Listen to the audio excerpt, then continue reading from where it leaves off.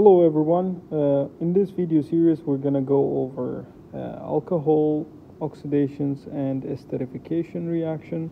So first of all, let's get started with recognizing what type of alcohol classes do we have. So we have here primary, secondary, and tertiary.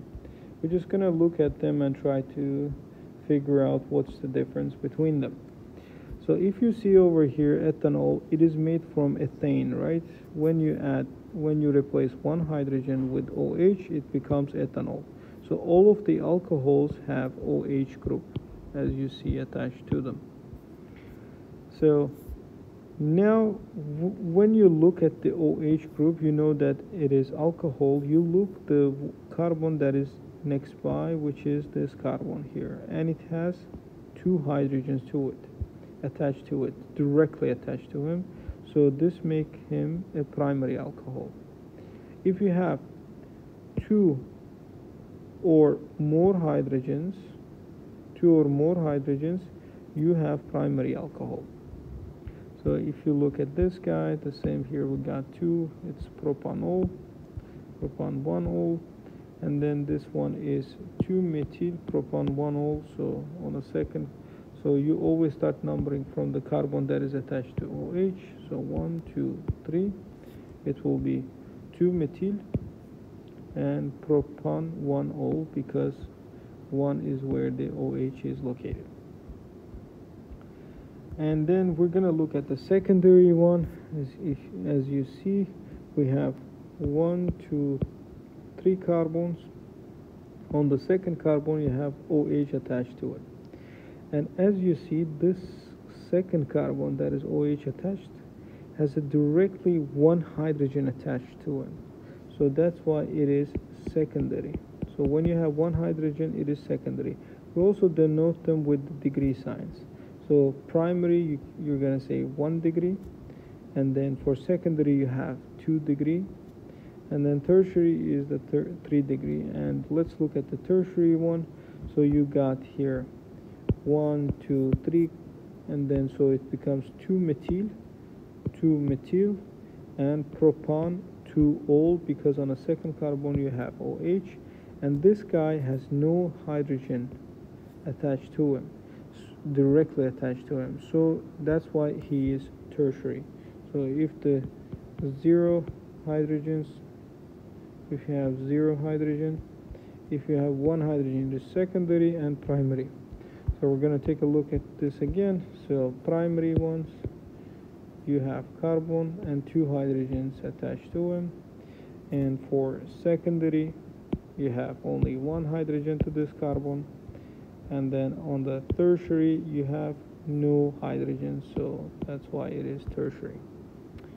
So now in the next slide, we will understand why we learned them. So we already talked with you in the redox that oxidation is addition of oxygen and removal of hydrogen, and reduction is the opposite, removal of oxygen and addition of hydrogen.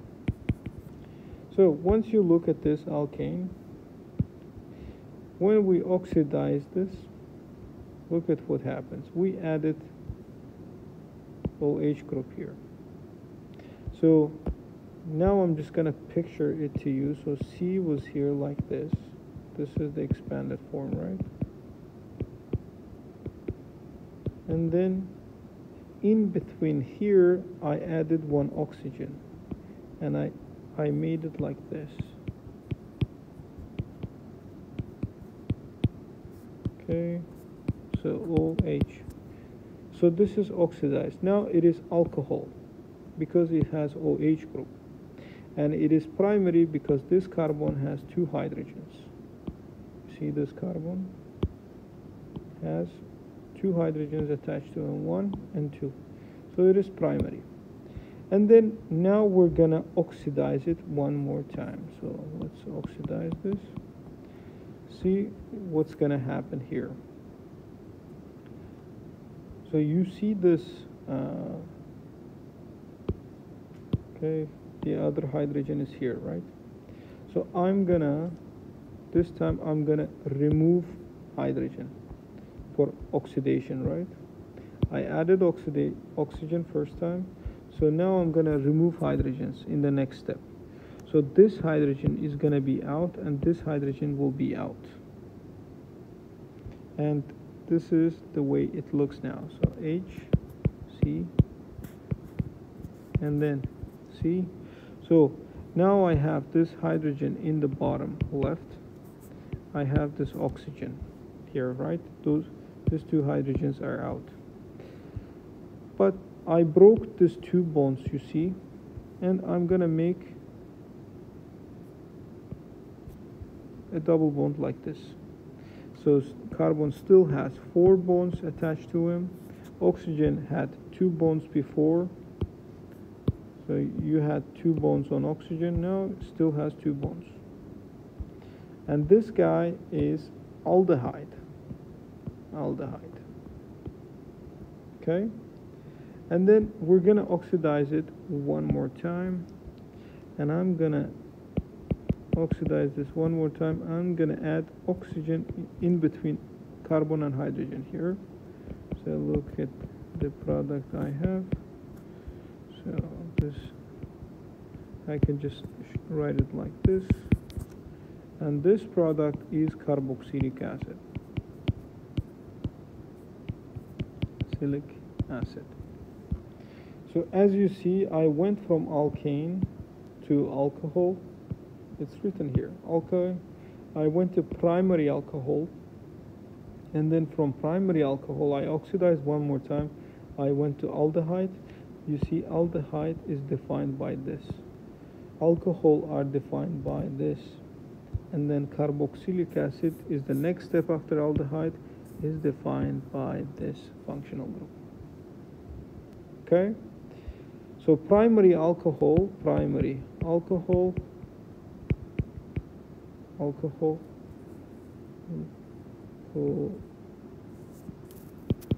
so primary alcohol gave you aldehyde. Now let's look at the other one. Examples. So we're still continue with the primary, and I'm going to show in the same page what happens with the secondary. So as you see, we notice OH, we know that it is alcohol. And then we look nearby carbon, which is this guy, and we see 2 hydrogens, and we even see the third one in here too. Okay, so that means I said 2 or more. You can have maximum 3 in general, so it becomes primary alcohol. And you know that primary alcohol will give you aldehyde in the next step of oxidation, and this is the way it happens. So you know that I'm gonna remove 2 hydrogens. You see over here, when I made aldehyde from alcohol, I removed 2 hydrogens. Now I will remove those 2 hydrogens again, and they showed it with blue hydrogen sign. So this hydrogen and this hydrogen, they're gonna go out. And now you have 2 hydrogens in here attached to carbon, and then you made a double bond. And by this one, you know that it is aldehyde. And the name of this is gonna be methanol.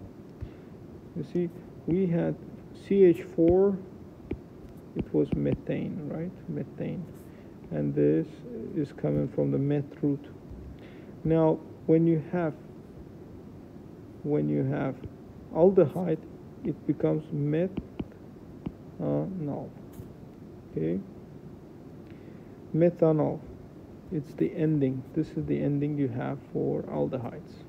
For alcohols, we were saying, so this guy is alkane, it is ethane, 2 carbons, and now you have OH becomes ethanol, and this is the ending for alcohol. So now look at the ethanol. ethanol, we see OH, we know that it is alcohol, and we're gonna check this carbon. It has 2 hydrogens, so it is primary alcohol. And then we're gonna oxidize one more time. We will remove these hydrogens, and then we're gonna make our double bond, and there you go, another aldehyde. And it is called ethanol because 2 carbons, eth, and then anol, ethanol. This is the aldehyde. And then once you look at this guy, we have 1, 2, 3 carbons, and then OH. It is called propanol, or can be written propan 2O, propane 2O. So this one is secondary, as you see, because OH group is attached to carbon, which has only 1 hydrogen connection directly. So now when you oxidize this, look at here, once I remove this hydrogen direct connection, I make a double bond. Now you see over here I have a different product, and this guy, the class of this is ketone. So ketones were, the generic form of ketone is written like this. The R are denoting this function, the carbon groups. It could be C2H5 and then CO and C2H5. So, but they are not hydrogens, okay? But aldehyde is the one that is written like that, RCOH. So this could be anything with the carbons, but this side you gotta have 1 hydrogen here, and this is aldehyde. And this ketone, because you have 1, 2, 3 carbons here, the root is prop, and then it's gonna be propanon, because it is ketone. Okay, so we learned the naming of ketone, we have the naming of aldehydes, we also know the name of alcohols, which is ends with OL. Okay, so now if you look at the tertiary carbon, because there is no hydrogens attached to him, you see there is none. I can't oxidize this because I need to lose 2 hydrogens, right, for oxidation. There is no hydrogen for me to lose, so I cannot oxidize this, so no oxidation product will happen. Okay, so now that you have this, we know that from primary alcohol we make aldehyde, and secondary alcohol we made ketone. And tertiary alcohol, like this, are all oxidation reactions. I put them in the bracket O, denoting oxidation. So tertiary alcohol has no product. So these are the practices. I'm gonna do a few of them quickly for you. So ethanol is given above. I'm not gonna write this, and for this one I can do it. So CH3, and then you got CH and CH3, and then one more CH2, and OH is the open form of this. So I've written it like this, and now I'm gonna oxidize this, and this will look like CH3, CH3,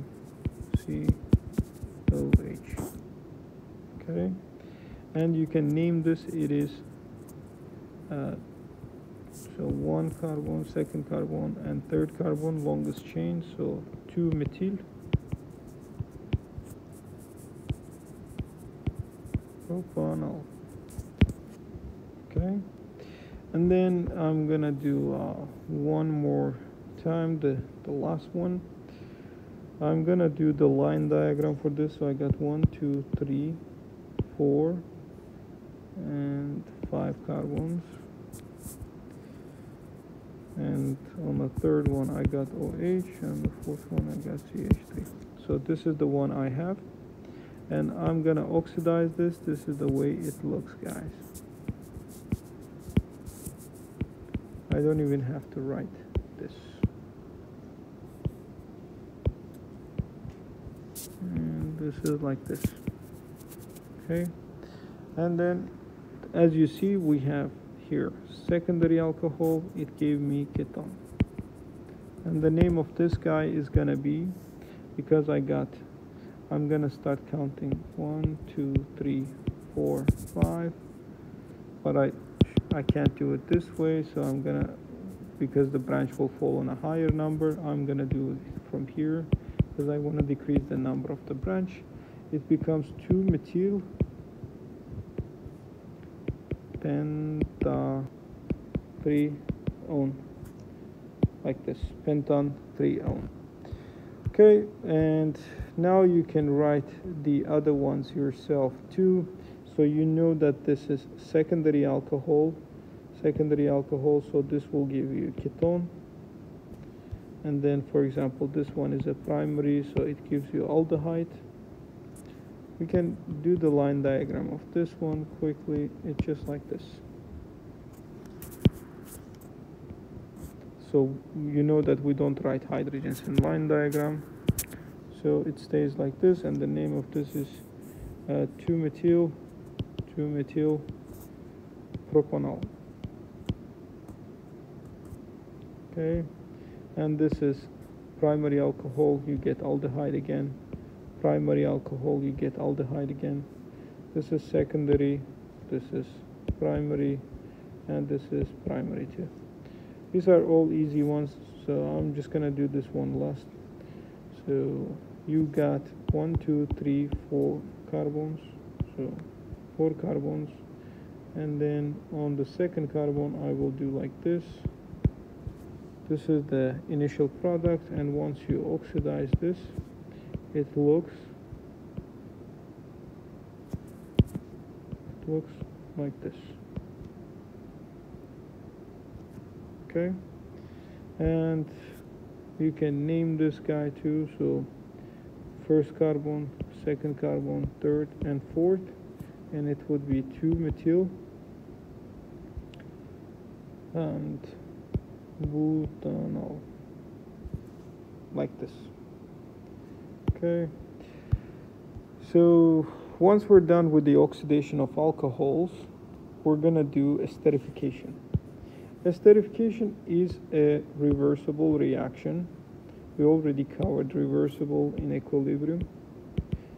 A reversible reaction that occurs when carboxylic acid and an alcohol, so carboxylic acid is the condensed form, definition is written like this, RCOH.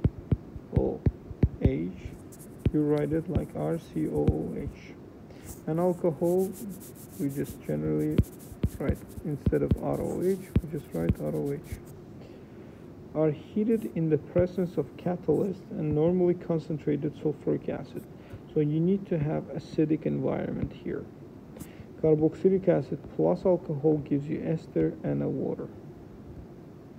And as you see here, the OH from here and the H of this guy combine and they give you water, and the rest you connect. So you connect this with this. We got propanoic acid, and so CCOH,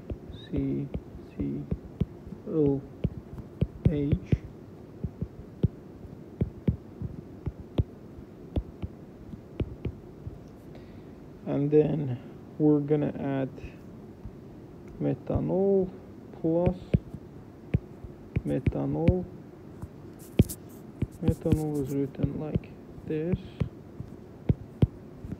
So you add them together in a sulfuric acid, you create acidic environment. We did it in a lab too, in our previous lab. So the product needs to give you ester, and water, right? So let's get the water first. So if we get the water first, we're gonna do it like this. We're gonna we're gonna grab hydrogen from here and then OH from this side. Or you can do it other way too. You grab OH from this side and then hydrogen from this side. There's 2 hydrogens and 1 oxygen. So you get your water. So now you got your water. Now let's look at the second product. Second product, as you see, I have this chunk, right? And then I also have this chunk. So what I do, I connect them. You see, I broke this bond and I broke this bond. Wherever they got broken, I'm gonna connect it. So I got 1, 2, 3 carbon, right? Let's write those. 1, 2, 3 carbons, and then there is a carbon with oxygen double bond. And then I'm just gonna connect it from here, which is gonna be from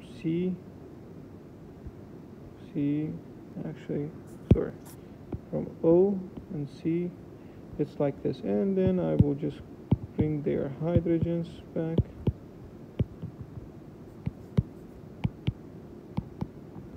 And as you see, now I got the ester.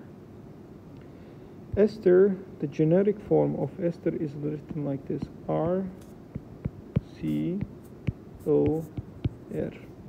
Okay, so R is this part, and then the other R is this part, and everything else is the same.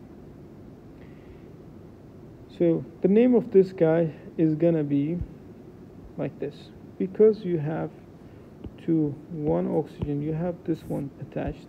It's coming from, this is methanol, and this is because you got 3 carbons, it's propanoic acid. So you have, this is the definition for acids: propanoic acid. You got 3 carbons, and then methanol, because you got 1 carbon, it is methanol. They combine together, it becomes methyl because it is attachment. This is attachment. Methyl because it is attached to this oxygen, which has single bonds both sides, and then it becomes propanoate.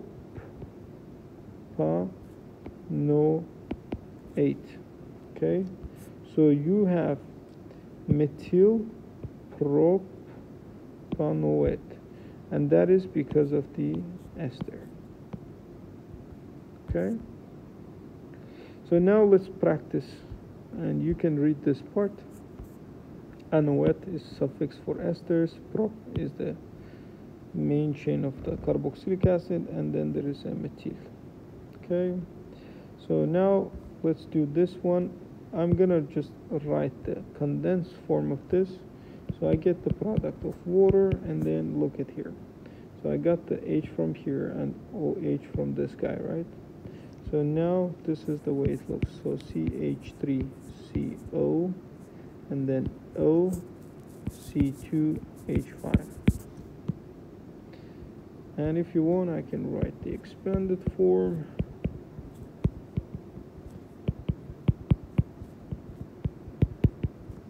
And then this one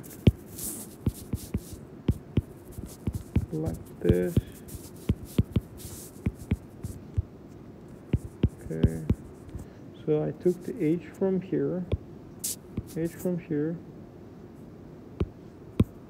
and then OH from here, and now the product in the condensed form, I'm gonna write it backwards. So you know that reversible, they need to go backwards. They forgot to put it. So this product would be looking like this.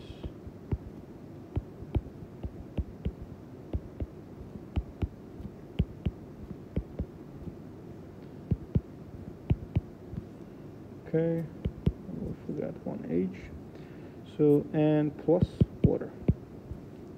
The name of this guy is gonna be, because this group is attachment, And once you look at this one, I'm just going to write this one quickly in the condensed form. So COOCH3 plus water. So now we're going to write down the names of this, guys. So we know that the one we started with is ethanoic acid. The reason is because the root is ethan, and we know that it means there are two carbons, right? So we got one carbon and second carbon. And then the name of this guy is going to be, because we got two carbons, it's going to be ethanol. And when they combine together, because this is going to be our branch, the part that is coming from alcohol, it would be ethyl, and the root is going to be ethanoate, ethanoate. Okay, so ethyl, ethanoate. And then for this guy, the product is like this, and the name is again is ethanoic acid because we got two carbons, and this is one carbon only, so it's going to be methanol. And the ester, because methanol is making the branch, it's going to be methyl, and ethanoate, because this is the part coming from carboxylic acid. And I can give you another one with line diagram, a bit complicated one. For example, we can have a carboxylic acid like this, and then let's say we have alcohol, which is looking like this, and this is a secondary alcohol.